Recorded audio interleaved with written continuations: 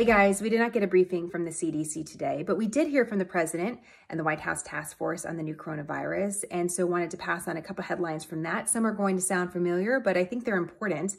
The White House task force said in general that it is going to get worse in America before it gets better. Dr. Anthony Fauci of the National Institute of Allergy and Infectious Diseases says we have not peaked. So we are going to see more cases and more serious cases before we start seeing those numbers go down. That said, there was a very consistent message coming from the group that most Americans are going to do just fine with this illness.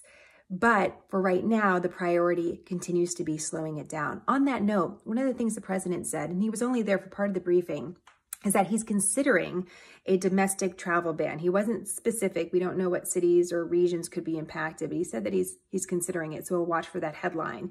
The other thing that was brought up was this mystery of how exactly the virus is spreading and whether or not someone with no symptoms could be a carrier of the virus. That's one of the reasons why they're putting the social distancing in place.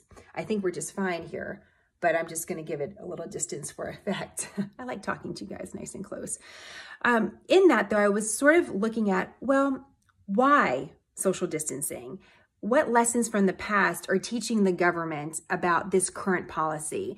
And in a few different news articles today, I stumbled upon a study from 2007 where the National Institute of Health tasked two different research teams to look at public health measures during the pandemic of 1918, which was a terrible flu pandemic in America and all over the world. And here's the takeaway from the teams. The cities that put public health measures in place fast, within a day or two of the very first case in the city, had drastically better results than the cities that waited a week or two. In addition to that, both research teams came back with a similar conclusion. They said if the government left these public health measures in place for a longer period of time than they did, which was on average 2 to 8 weeks, the results may have been even better. The big takeaway for the National Institute of Health was intervention early matters. Do you want to know who commented on that study? Dr. Anthony Fauci, who was in his role in 2007. In fact, he's been in his role since 1984 through multiple administrations. So I don't know if this is exactly the study that they're using, a lesson from the past to inform the present, but I thought it was really interesting, and I'm going to put it on the website so you can see it as well.